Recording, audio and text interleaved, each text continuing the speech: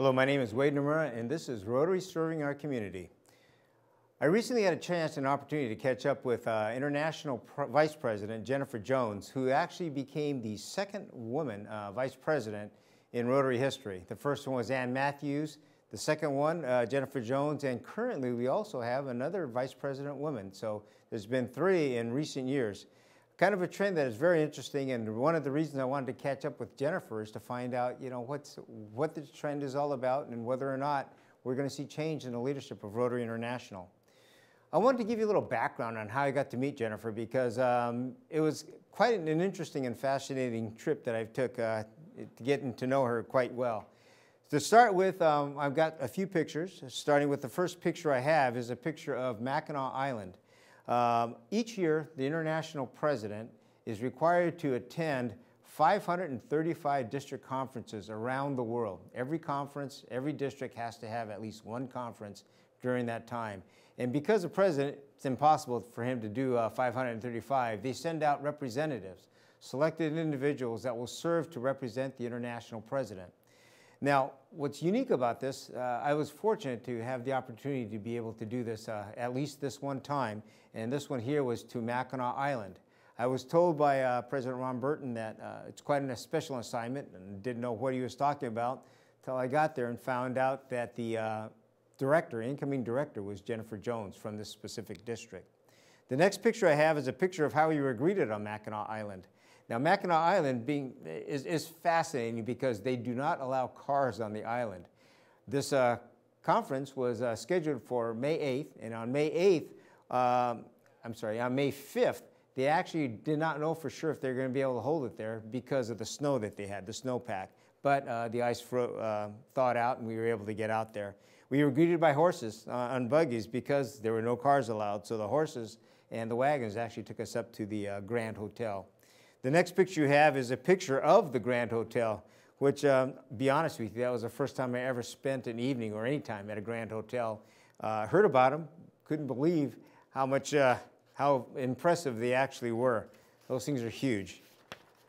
The next picture is a picture of how we were greeted at the hotel itself. The lady on the left of my wife, Roxanne, is Donna Schmidt. She was the current governor, and great lady. We got to be very good friends. We will actually be doing a number of projects together. And the lady on the left is actually Sue Goodson, who is the governor-elect at that time, who has now served as a governor. And her husband, past District Governor Bruce, and I also became good friends. And so we run into each other fairly regularly and always a good time. The next picture I have is a picture of a gentleman that's an Elvis impersonator. You're wondering, why would I put a picture of an Elvis impersonator on the show? Well, the fascinating part was, as a president's representative, your job is to motivate and try and create interest in Rotary, and that includes recruiting people. Well, Elvis here was a spouse of a Rotarian, and he came to me at the end of one of my presentations and said, "You wouldn't believe this," but he goes, my wife's been Rotarian for quite a long time. I had no idea what Rotary was all about until now. And I've decided to join Rotary. So part of the credit that I got for that trip was I actually recruited Elvis to Rotary. Why I put the picture there. The next picture is a picture of us leaving.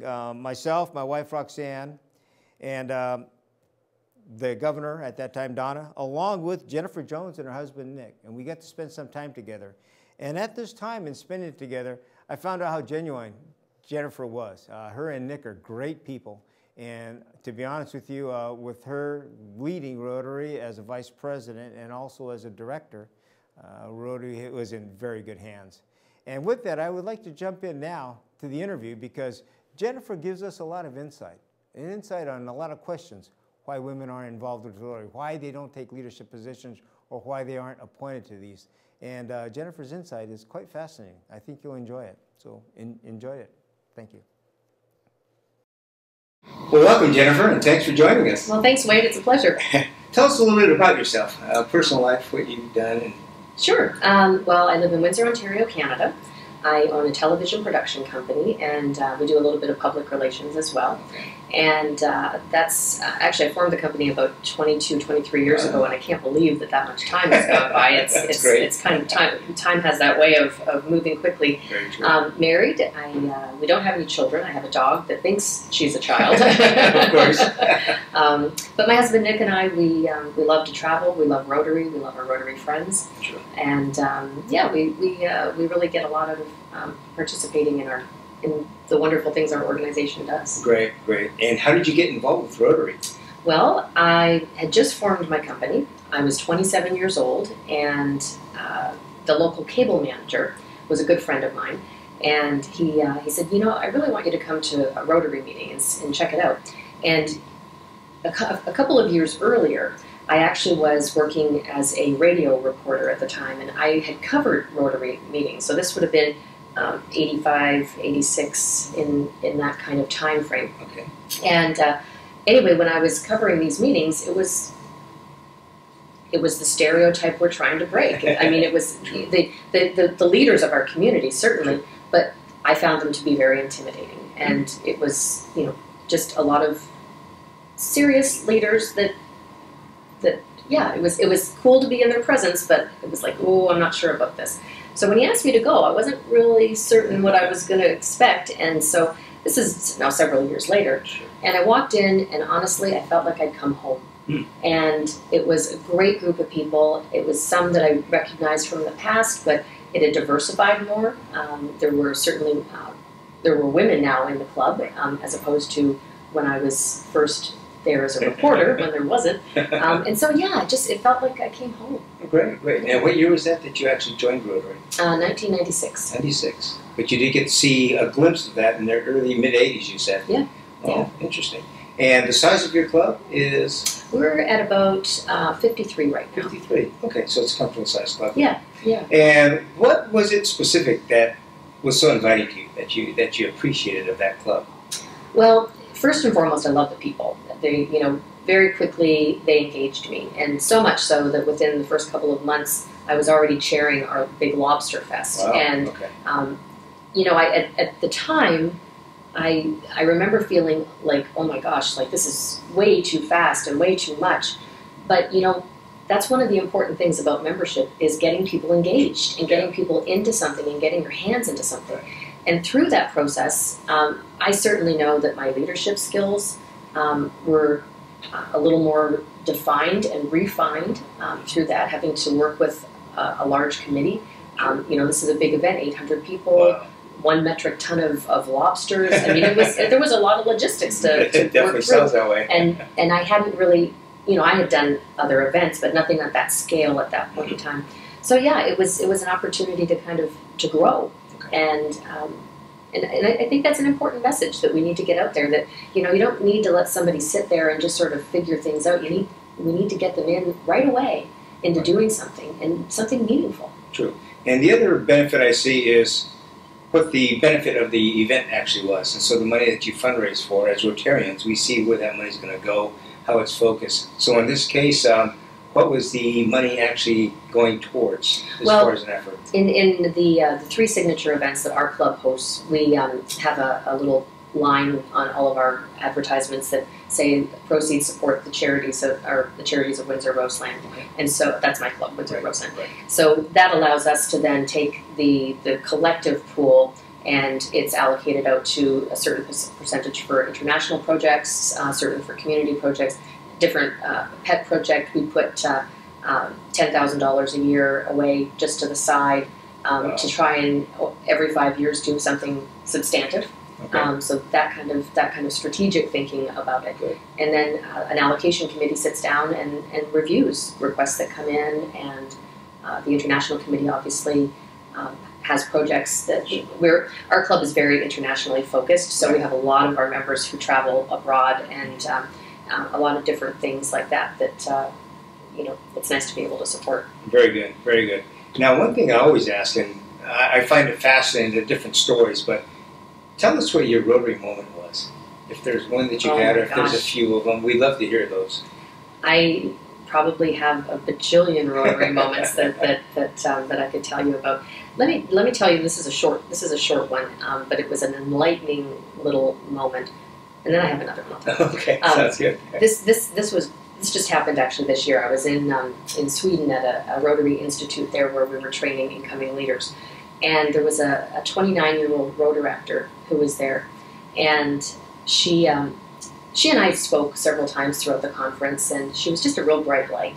And at the end, she was up on stage, and her and another Rotaractor were being interviewed as to what they got out of the conference and this kind of thing. And her comment, and this, it'll stay with me forever. She said, if you want to join a big organization, join Facebook. If you want to join a quality organization, you join Rotary. Wow. And I just thought in that moment it was one of those kaboom. Yeah, that's exactly right. But to hear it from a 29-year-old Rotaractor was so profound. And that's not necessarily the emotive story sometimes that we look at in terms of Rotary moments, because that's the kind of stuff that a lot of times we focus trying to share those kinds of stories so that people are impacted. But that's one that was just kind of one of those moments like kaboom. Yeah. But let me share this one with you. Last year I had the wonderful opportunity to be a president's representative in Jordan. And while we were there on the opening night, I was introduced to this doctor from Indianapolis, and Dr. Mark. And he was there as part of the Gift of Life program. And Gift of Life is where they provide open heart surgery for children that would not have the means to do this in any other kind of way. And so he was just a really lovely man. We chatted for a little bit, and I had learned of the program, ironically, just about a week earlier. So it was really kind of neat to see somebody out in the field and in action. So fast forward to the end of the week, and he was starting the surgical rotation. And so the governor said to me, Dr. Mark's starting today. Do you want to go to the hospital to go and see part of the mission? I said, well, of course. So literally we were going to be heading to the airport in 2 hours. So we went and quickly got into scrubs, and next thing you know, I'm in the OR. Wow. And he's standing there looking over the patient. He's got a needle and he's stitching a patch. And all you can see is this square. Everything else is covered. And so you just see, they don't see the face, no other parts of the body. And so just this little square. And he's with precision doing this. And I was just blown away. And I wasn't breathing. Like, it was just kind of like, and I was standing back and I was silent. And he looks up and he says, Jen, when did you come in? And I'm like, I'm just going to stay right here. And he's like, no, come on over. Let me show you what I'm doing. So I get in close. And anyway, he was so meticulous. Yeah. And every once in a while, he would say to the anesthetist, okay, warm it up a little bit. Mm-hmm. And he'd go back to doing this and warm it up a little bit. And then he finally did the last stitch. And then he sort of put his hand in under the heart and, jiggle it around a little bit to make sure that there was no leaks or anything. Mm-hmm. At that point, he introduced me to the patient. It was 6-month-old baby Selma. Wow. And at that point, he looked at the anesthetist and he said, all right, warm it up. And at that moment, I watched her little heart start beating again. And I hadn't realized, as I was standing there watching him with surgical precision doing what he was doing, I hadn't realized her heart was stopped. I mean, it makes perfectly logical sense. Of course. But at that moment, I wasn't really comprehending that. And watching her little heart beat and her little life come back. And anyway, I went out into the hallway afterward, and sorry, I'm a little choked up. I went out into the hallway afterward and met her parents, and they were Syrian refugees. And I got to say to them, she's going to be good. Wow. And she's going to run, she's going to play, and you know what? That day she got a break. That is definitely life-changing right there. Yeah, amazing, amazing story. Let's jump into your Rotary leadership. Yes. You are now currently serving as Vice President of Rotary International. Tell us, did you ever have any ambitions or idea that you would ever strive to be beyond a governor, beyond a club president? Well, I think that anyone who's serving in any leadership role in our organization, I think it's fair to say that we're all ambitious. I mean, that's not a bad thing to look forward, and I think probably the common denominator I see as well is that it's almost more rewarding personally then what you are able to give, it's what it does in here for you.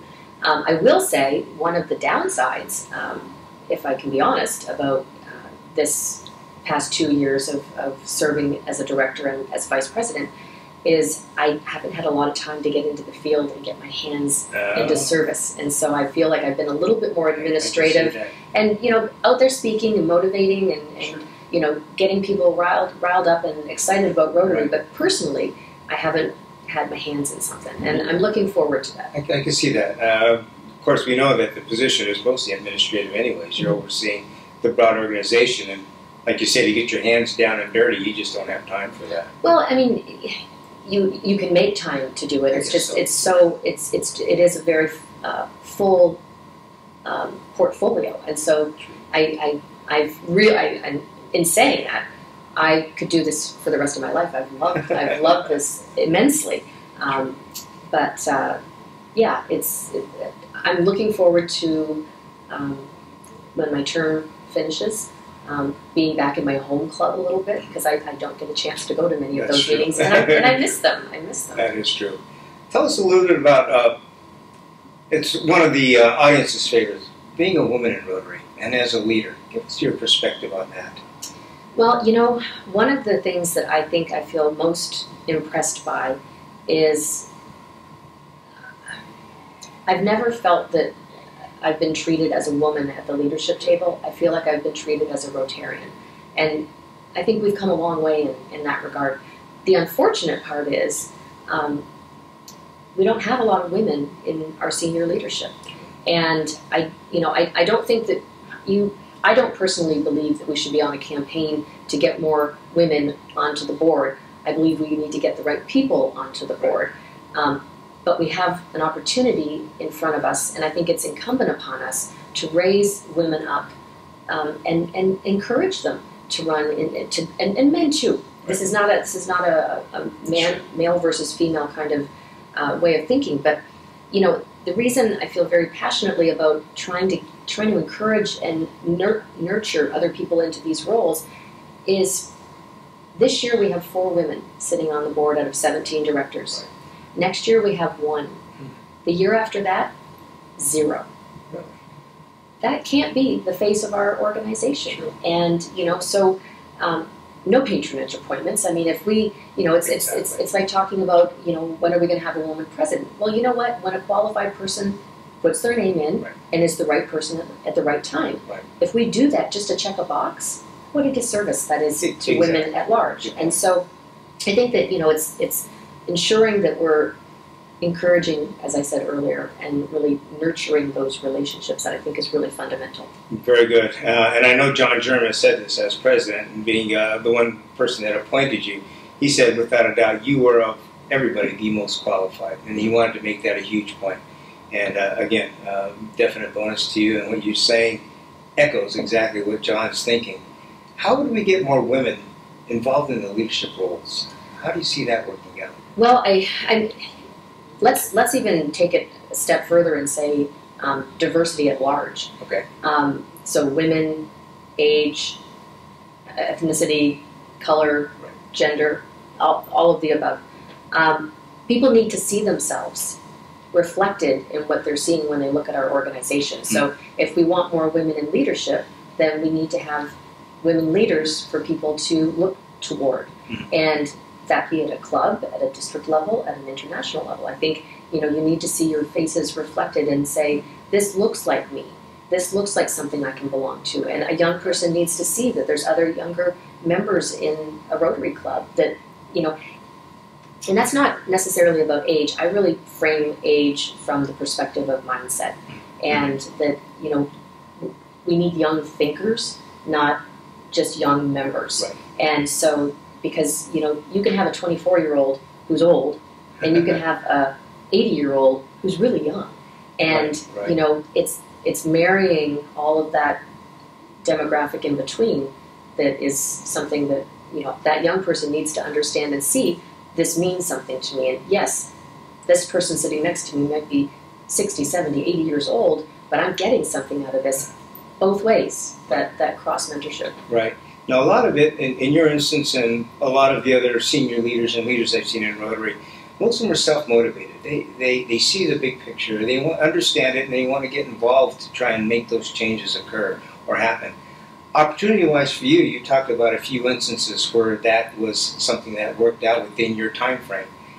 How would we make those opportunities available to somebody else that would say seeking to move up slightly the next level in Rotary? Sure. I think one of the most, it's a simple answer, and one of the most probably important is to let other people know your intentions.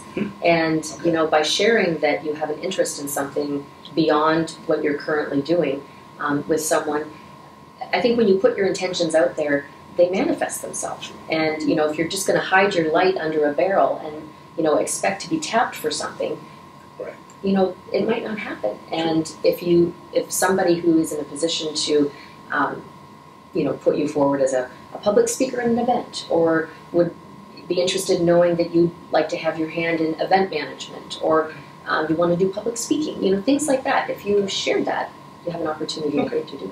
Or possibly just getting more involved. Like you say, a lot of those people that kind of hide behind that, they don't really reach out and they don't take the initiative to get involved more.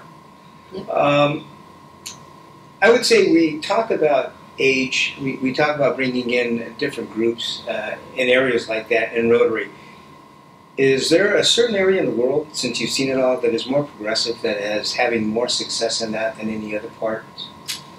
What's interesting to me is certainly traveling to many, many different countries over the past couple of years. One of the things that I've definitely kept my eyes open on is how does female leadership play out in these areas. So, for example, being in the Middle East, I wanted to see, okay, in my mind, not having been to the Middle East, I'm thinking it's probably going to be more male-dominated in leadership roles. Well, it couldn't have been farther from what I found, and it was extraordinarily, the dynamic women of their district was just incredible. Likewise, I was just recently in Taiwan. Again, my perception would have been that I would find very traditional male-dominated clubs.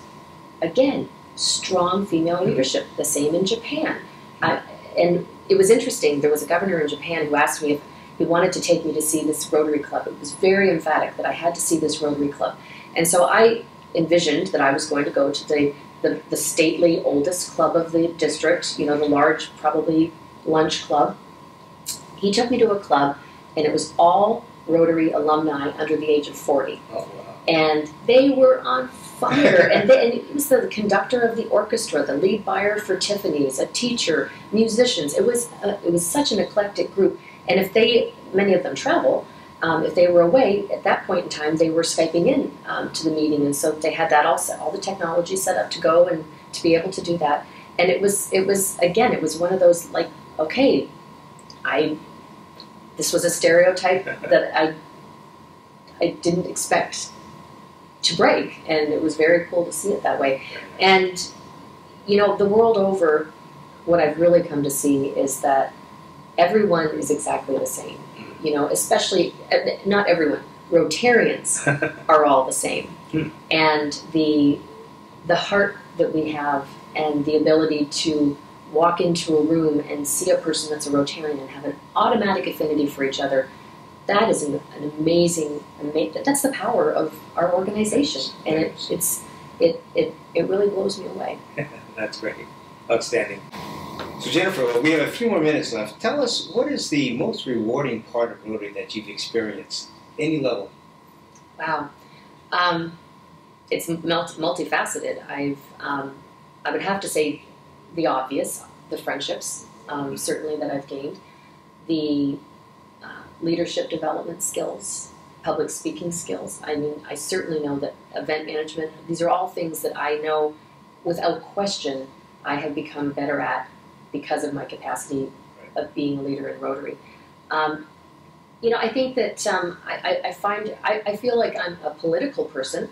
We're a non-political organization, but I would never want to run for a municipal office. I've found this to fulfill that kind of part of me, and I don't know if that makes sense, because it's not doing it for political reasons, but it's in a an opportunity to actually have my hands be able to touch the world Right.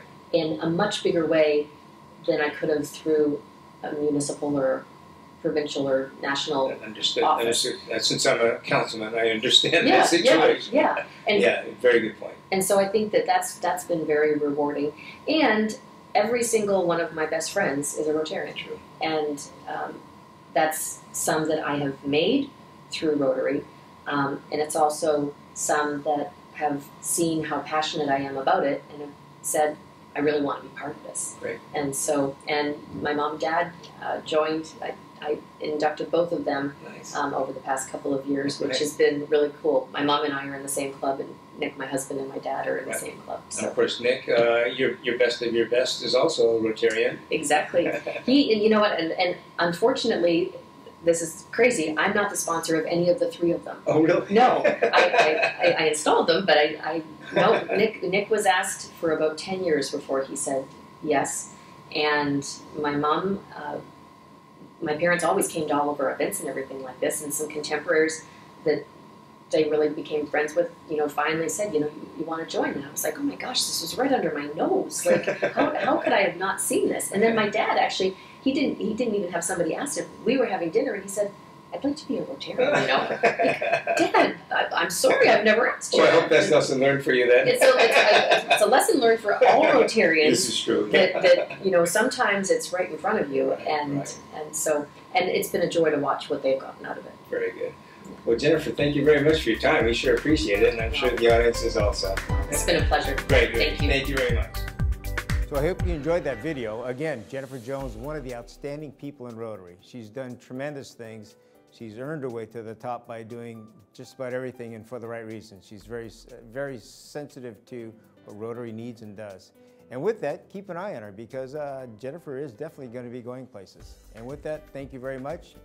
Hope you enjoyed the show.